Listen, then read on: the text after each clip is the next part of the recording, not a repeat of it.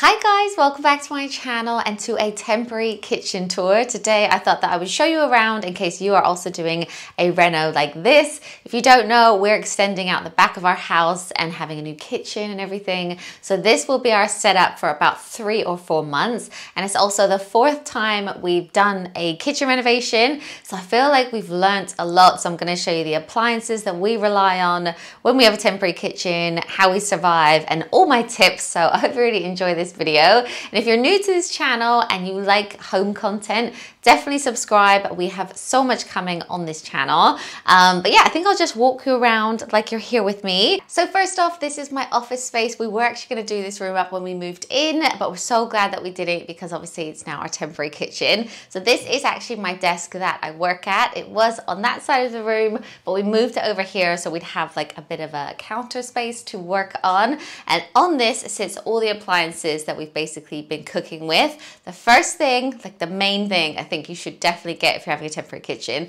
is a slow cooker. We've actually got some food and it's for tonight. We're making a chicken stroganoff and I'm actually making a whole slow cooker video very soon because we've been using it so much. So this is a great tool, and we also have an Instant Pot under the desk that we can also get out and use. We also bought one of those hot plates. It's basically like a 2-ring hob. This one is from Von Chef. We found it online, but you can also get them in places like IKEA or secondhand as well, because obviously when you buy one, you only need it for a short amount of time. So we've got that, and it's great for like one-pot pastas and anything you would make in pots and pans. Then we also have our air fryer. I've made so many videos about what I make in my air fryer, but it's great for things like chips, chicken nuggets, even pastries. Basically anything you can make in the oven, you can make in the air fryer as well, and it's really quick. So this has been a great tool. We also have storage for the boys' water bottles here on top of it. And then we also got this little shelf from IKEA. It was super cheap, but we've been storing all of our plates and bowls on this. And then we also have our microwave, so obviously we can heat up food, heat up beans, soup, stuff like that. We still have my printer in here because I still need it for work, and then our blender so I can still make protein shakes and smoothies for the kids. And with the desk itself, we did a huge clear out of our old kitchen and of the office so that we could make room for everything, and we put quite a few bits in storage in the garage. But we cleared out so that we could have like a few usable drawers. So we've got all of the cutlery in here that we use day to day. We've also got all of the kids' like plates and bowls in here so they can access them.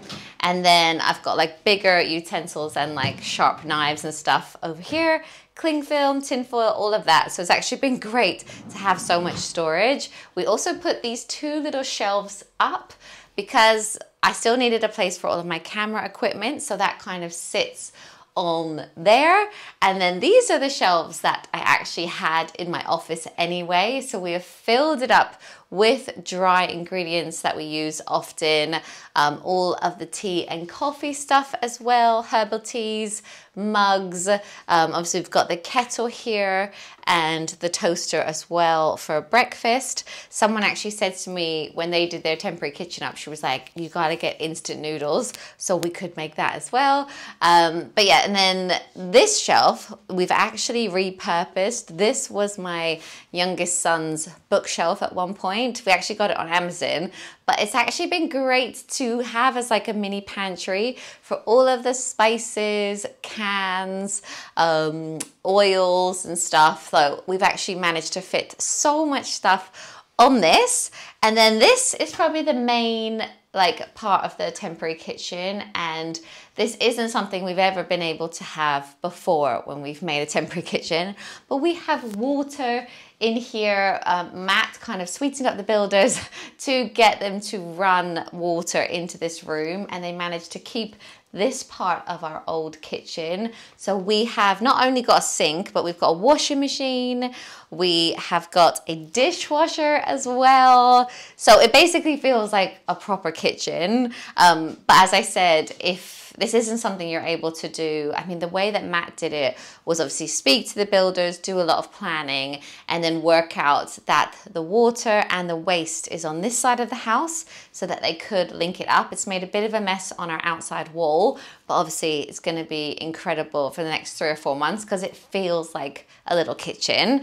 When we were planning our temporary kitchen, we did loads of research and we looked at things like renting a house for 6 months, but obviously the cost was massive and it was such an upheaval for our family. We also looked at renting a kitchen pod, which is basically like a mobile home that sits on your driveway and it has a kitchen in it, so you can just use it when you need to, but that also was coming out so expensive. So for us in the end, it was better to kind of make a mess of an outside wall and have water in this room. You can also rent things like water coolers so that you can have drinking water downstairs. In our last home, we managed to use our utility area as a kitchen, but in the reno before that, we were just running up and downstairs doing dishes in the bathtub and stuff. So this is definitely the best temporary kitchen we've ever had.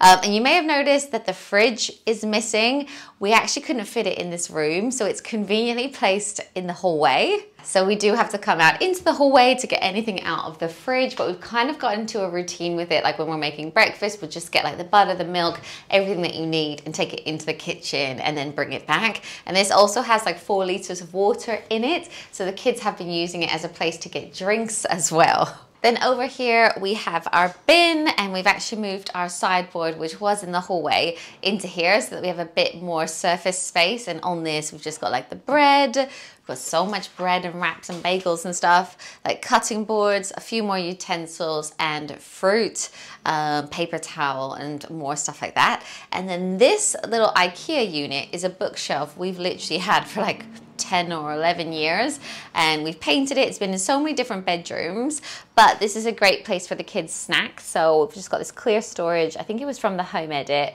at John Lewis, and we've got like crisps, breadsticks, rye vita, Barney Bears, biscuits and stuff, and then some more like canned stuff down there, and a storage for more pots and pans. And a huge tip when you have a temporary kitchen is to meal plan your dinners for the week. It is way too easy when you don't have a proper kitchen to just say, oh, should we get a takeaway this week? So if you want to maintain like a healthy-ish diet and save a little bit of money as well, it's great to meal plan. So this week we're making 5 different slow cooker meals, and then we're hoping to have a few leftovers from a few of those. And yeah, it's just been such a handy tool. This slow cooker as well has like a hot plate setting, so you can actually brown or fry the meat in it first so that you actually get less things dirty. So yeah, it's been amazing. And by the radiator, we also have a dog bed for Kiki. If we're ever in here, she really likes to be with us. She's like a bit of a Velcro dog. So she kind of sits there and it's really cute. She'll like watch you cook and stuff. So yeah, that is pretty much our temporary kitchen. It's probably bigger than the kitchen that we had in our first ever flat together, like apartment. So we're really, really pleased. And downstairs in our house now, we just have this room and a living room, but it's actually been fine. Like one good thing about the renovations is the kids could care less. They've been completely oblivious to what's going on really. If anything, they've just been excited.